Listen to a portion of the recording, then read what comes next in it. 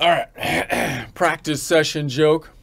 Why is it that crap is generally considered unscary? You know, if some like crap is not scary, it's basically the opposite of scary, except when crap is in the shape of an O, because for some reason, whenever the crap is in the shape of an O, you've got people yelling all the time, "Oh crap, oh crap," and it's like they're never yelling square crap, triangle crap, you know, scatter plot crap. You know, that's not how it works. It's always oh crap.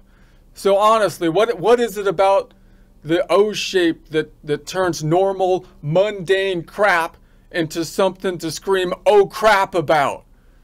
You know what I'm gonna do is I'm gonna dress up as oh crap for Halloween. That'll scare the crap out of people.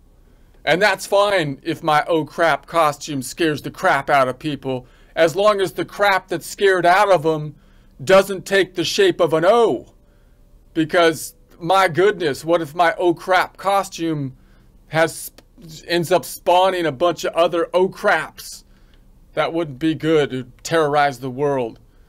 And how is it, I'll be like, at the end of the night, I'll be like, how is it I didn't win the scariest costume award for my oh crap costume? Honestly, all night long, people have been pointing at me saying, oh crap. And I don't see anybody else's, I don't see the same kind of oh crap reaction to anybody else's costume. I should be winning the scariest costume award hands down.